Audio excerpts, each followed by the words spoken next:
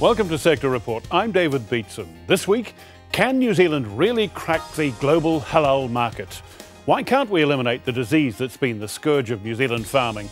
And what do you do when you've improved on nature and it's time to quit? I've put so much into this and been so blessed in watching it fulfilled. Well, Alaskan-born Tony Reiger is the founder of the Southern Wetlands Trust.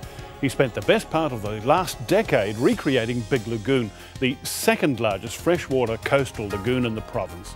It was down to a 1 hectare mudhole when he arrived. Today, it's a 50-hectare haven for more than 70 species of bird life. And at 76, Tony is ready to leave. But he has a problem, as our rural correspondent Neil Parker discovered.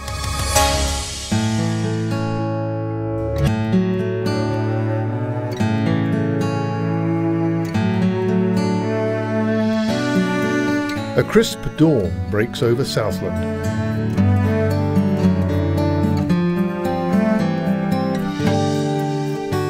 To me, when I first saw it, I realized this is the place I need to be. Tony Reiger and Mandy are on daily patrol, a leisurely lap around Big Lagoon. In all honesty, something really miraculous happened to me when I first came here and laid eyes on it and walked around on it. If it hadn't been for Tony Reiger, there would be no Big Lagoon. I really definitely felt I had had a calling to come here and do this. The former Alaskan schoolteacher has spent most of the last decade restoring Big Lagoon to its former glory. I don't take any credit for what has happened myself. I feel like I've simply been a conduit for something that was meant to be. Big Lagoon was drained in the 1980s by farmers eager to expand grazing lands. When Tony Reiger bought the property in 2003, it was just a mud hole. In all probability, shouldn't have been drained in the first place. But then again, if it hadn't been drained, I wouldn't have wound up here. Nowadays, at 32 hectares, Southland's second largest inland wetland is home to more than 70 species of bird and a healthy population of short-finned eels. This is like a year into the project. Right. Yeah. Tony first came to New Zealand in 1974. I always had a desire to come here and see if it was for real. Ever since I was a small boy, one of the first books I can remember reading was on New Zealand. And the fact that it was so exotic and it spoke English was thrilling for me. I felt like, gee, I could really get on there, you know, wouldn't have to learn the native language. In 1978, Tony discovered Southland and fell in love with the place. More significantly, he heard about Big Lagoon. I was looking for a piece of property that I could help at least be restored and maybe be enhanced. And everywhere I looked on the North Island was very expensive and was attached to properties when they did come up for sale to much larger areas than I was really capable of getting involved with. But I heard about this property, 123 acres, being an almost ideal site to try to restore because it had been drained for agricultural purposes about 25 years ago. As soon as I saw it, I knew this is the place that I really wanted to try to develop and do something with. When Tony bought Big Lagoon, he intended to restore and enhance it, but he hadn't intended spending too much money. Fat chance of that. And it just worked out. I did wind up investing my life savings in it.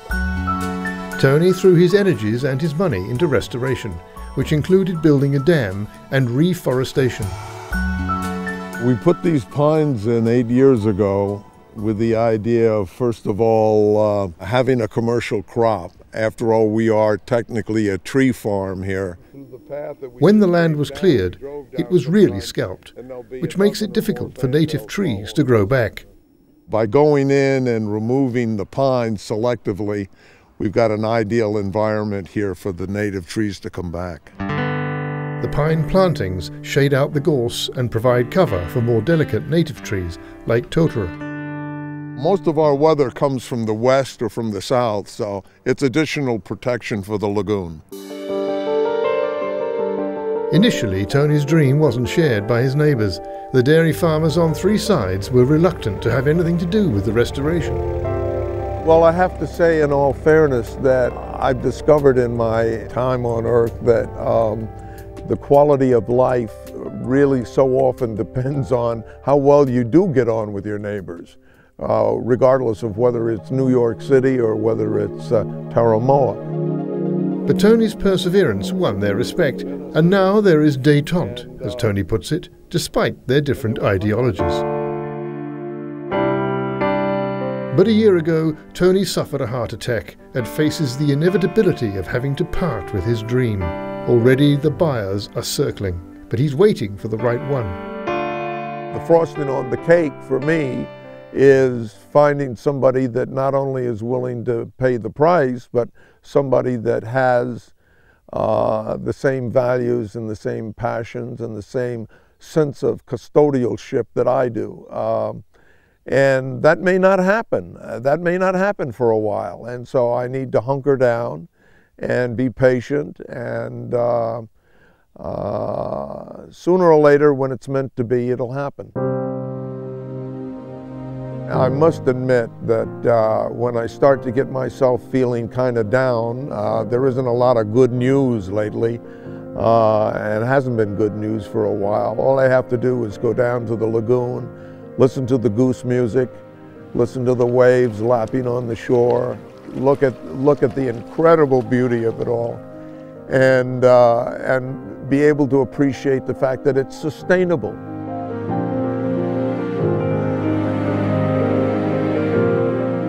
It's hard to think about leaving. I put so much into this and been so blessed in watching it fulfilled. And now you've got to leave it. That's right. A time has come where, for health reasons and for family considerations, I need to think about the next chapter. How do you feel about that?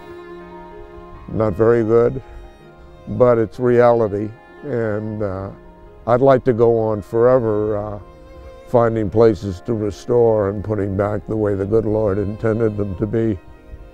But you only got so much time at bat, and I have to accept that. To me, it's the fulfillment in a way of a lifelong dream. Not only to come to New Zealand, but to give something back to New Zealand. Once you know what needs to be done, you just have to throw yourself into it and get it to happen. And sometimes it's demanding, but the rewards, if you reach any level of achievement at all and success, are awful sweet. Neil Parker with Tony Reiger. Next, can New Zealand really crack the global halal market? Stay with Sector Report.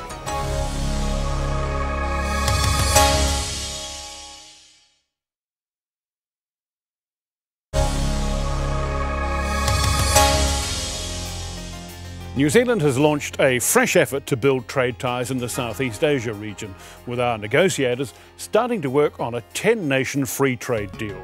The region's home to one of the world's largest and fastest growing Muslim populations, and we've been working hard to make inroads into the market there for halal foods. That's foods produced, processed and distributed in accord with Muslim principles.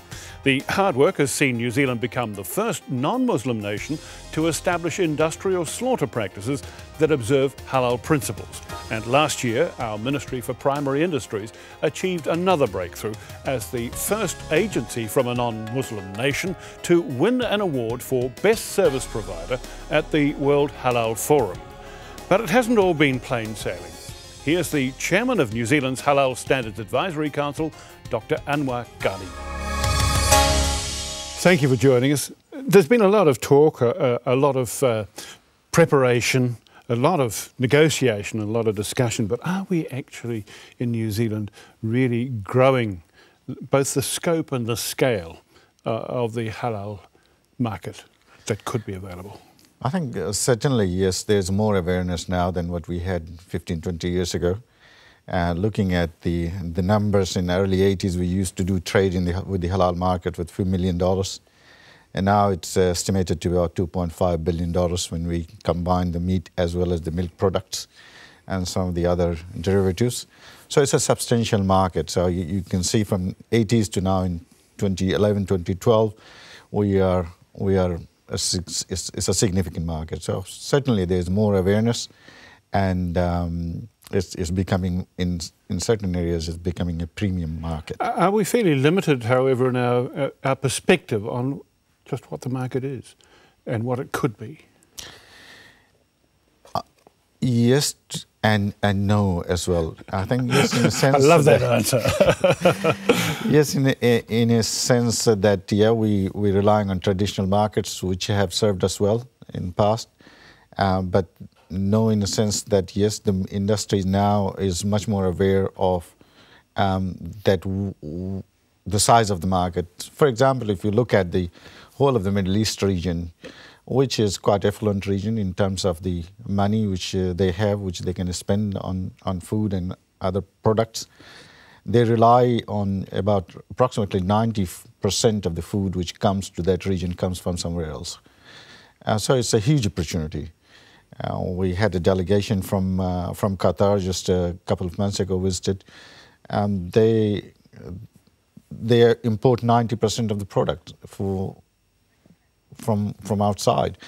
So that region, Middle East and Asia, and then you come to the Asia region. You've got Indonesia sitting just next door to us, huge consumer market, 240 million population. China, we've got about 100 million Muslims. So it's quite a sizable market.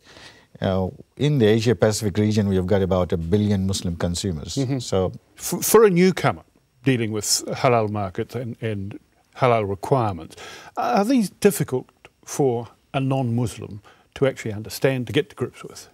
No, the process is quite clear-cut. In New Zealand, we have got good setups which can help the newcomers to understand what are the requirements of the halal markets, and they are pretty straightforward. The concept of halal captures the very essence about New Zealand agriculture, the way we do the agriculture, the way we raise the animal, the way we graze them, the kind of food which we give to them, the care which we take them take when we are taking them for processing and so on and so forth. So it's very easy to explain the concept of halal, and once people understand that, it really strikes very well with their belief system. So halal is both not only just the way you do it, but it's the wholesomeness of the product. Well, here in New Zealand, we've had a first. We've had a first award. We've made significant progress, but I wonder, has it been roses all the way? It is it's a sensitive market, but it's a market where now New Zealand, we have got about 30 to 35 years of track record, and our way of doing it is very well understood by the markets. Initially there were some problems, but now I think that we are getting along very well. And the organizations which are supporting the certification systems, they are fully in tune and respected. On top of that, now we have got the halal notice, which is government has taken an interest in this, so it gives an additional layer of protection, if you like, and making sure that the aspects of halal are properly done in a manner they should be. In terms of the specific we had specific difficulties in dealing with Malaysia, relating to slaughter and relating to some contamination of butter. Is that a particularly sensitive market? And are the markets, in fact, we talk about the halal market, but are the markets all the same, or are there differences? They are the same, I would say. They are the same. Malaysia, in recent times, has devoted a lot of resources in the research and development of halal certification and understanding. And hence, you can say that they are more sensitized in a way that they look at this issue. We had some issue with them about 4, 5, 6 years ago, whereby it wasn't the way we do the halal, it was the secondary process in the halal for which they were concerned with, and they advised us, and the industry has taken note of it. They have added in the protocol for that market, and it's now flowing well. And I think out of the 20 plants which were in meat processing plant which were affected by, now 18 of them are fully on board. So we're doing all right. Well, you have to chair this group which actually gives us advice on what standards there are. I mean, but is there debate even within the Federation itself about what the halal standards are and should be? There is always, yes. I think there are internal discussions and debates. We have got religious scholars who give us advice, and we value their advice because they are the people who really interpret the laws for us. But the way we are doing currently, the standing method which we follow is endorsed by our religious scholars, and so we are okay. There's a more debate in the area of poultry processing, and we have ongoing discussion, do's and don'ts, and but as far as the meat processing is concerned of ovine and bovine, that is fully ingrained, and we are quite happy with it. How far off do you think we are from a situation in which there is, quote, a global halal standard? I think that's a very good question which you raised. We have been in the... How long have we got? 1 minute. we have been really from Federation of Islamic Associations of New Zealand, which is FIANZ, Umbrella Organizations of Muslims in New Zealand, has been quite vigorously campaigning about it. I think there's more awareness. I was in Saudi Arabia in January, February, and it gelled quite well with the people there. So we are continuing to say that, well, we need just one global halal standards. We have got one book and one prophet, which is the one way of doing things. So why it has to be different? And I think it's just a matter of time. We will reach there, and I'm quite confident that we will get that in 2 to 3 years' time. Dr. Anwar Ghani, Chairman of the New Zealand Halal Standards Advisory Council. Coming next, a fresh take on a 40-year campaign to eradicate a disease that still plagues rural life in New Zealand.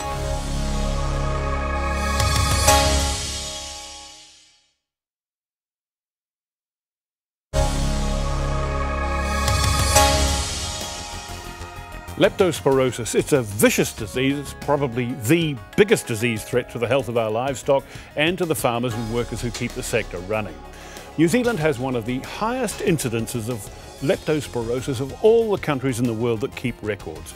And despite a mammoth effort in research, vaccine development and prevention campaigns over the last 40 years, it's still with us. Rural Women New Zealand has been leading the charge since the 1970s. But are they winning? Well, here's Rural Women New Zealand spokesperson on leptospirosis, Fiona Gower.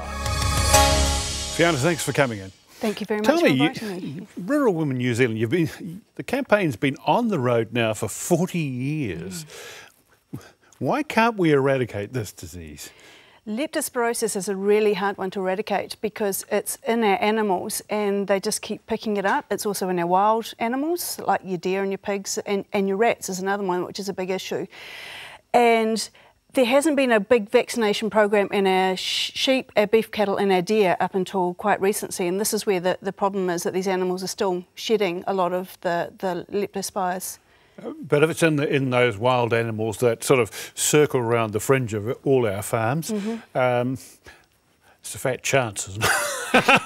You'll ever knock it out. Yeah, it could be. It's one of those things that I guess the researchers are really looking into. That's where they may look at focusing as well. At the moment, the major focus is on our domestic stock, trying to reduce the incidence of it in our domestic stock before they worry about the other ones. Because the other one that's a major one that people haven't realised before is that dogs can suffer from leptospirosis as well. Farm dogs. 14% of dogs tested were shown to have leptospire positive titers, so which is a bit of a concern.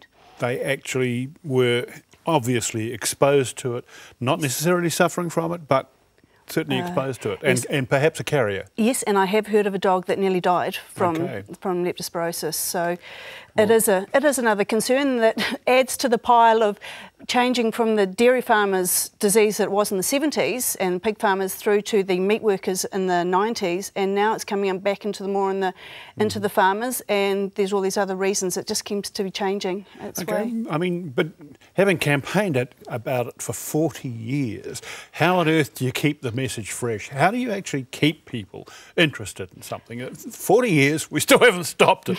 You know, No. You sort of get a bit tired, don't you? Well, we did it back in the sort of 70s, early 80s, that we did the first push, and that's when we raised $150,000. And that's when the rate of leptospirosis went from about 870 in the 1974 down to under 200 in the 80s, which was a great start.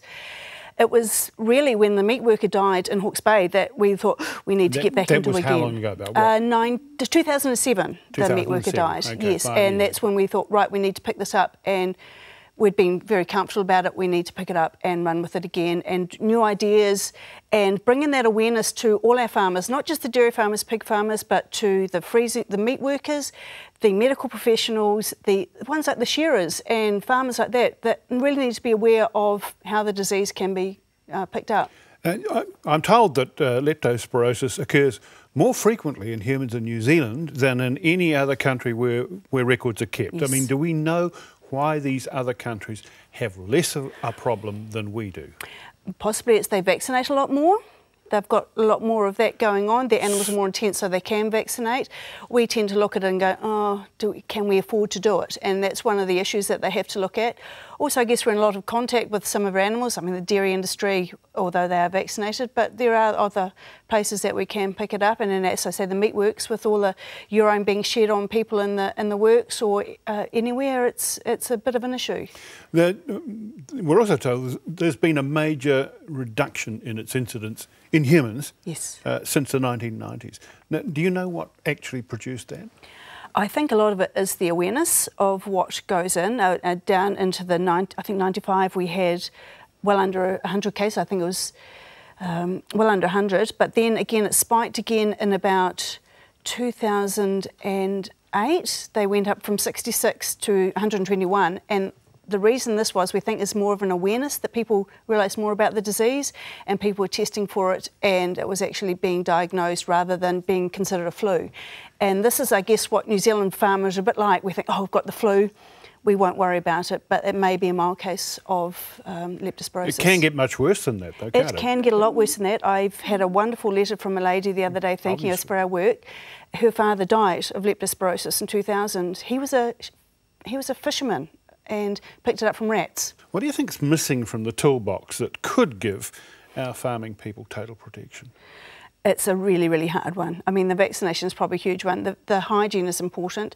There's also a lot of other factors that can be considered, like just making sure that you aren't getting splashed with urine. It's like the sheep farmers making sure that their sheep aren't only off the feed but off the water before shearing, so that the shearers aren't getting splashed on, and the shed hands and things like that aren't getting anything on there. It's making sure that that sort of thing is out of the way. It's a very, very hard one, and I guess it's some of the research that has to go on, and it's an awareness campaign. How do we avoid getting this? Well, you're on the trail. Tell me, what are the myths? What are the real misconceptions that people have about leptospirosis? What are the things that you most frequently find yourself saying, no, sorry, you're wrong? Well, I guess the major one is that, lepto has always been a dairy and a pig farmer's disease. And it's certainly been proved now that it has changed over the years from that dairy farmer and the pig disease. It's gone to the meat works, as I said, in 2000, it was picked up there. It's now moving back to the farmers. And as I say, lately, the rat leptospirosis, the bellum, has become the most prevalent one, which is moving that preventing it going onto the feed in our sheds, that the farmers are picking up bags of feed that the animals have urinated on, and that's how they're picking it up. It's just through a cut or something like that. And people are quite unaware of how they can pick it up. You know, you just need a small cut, or it goes in through your mouth or your ears. And I think people have got to realise it's not just dairy farmers and pig farmers now, that anyone, people tramping that have been somewhere in a rat-infested hut, you never know. It's a bit scary saying things like that. However, we have to be aware that there are other risks other than the dairy and the pig industry, that all rural industries can be at risk, including our children. Fiona Garr, spokesperson on leptospirosis for Rural Women New Zealand. And that's all from Sector Report for now. Don't forget, you can check out our programs anytime online at country99tv.co.nz. Thanks for your company. I'm David Beatson. See you next time.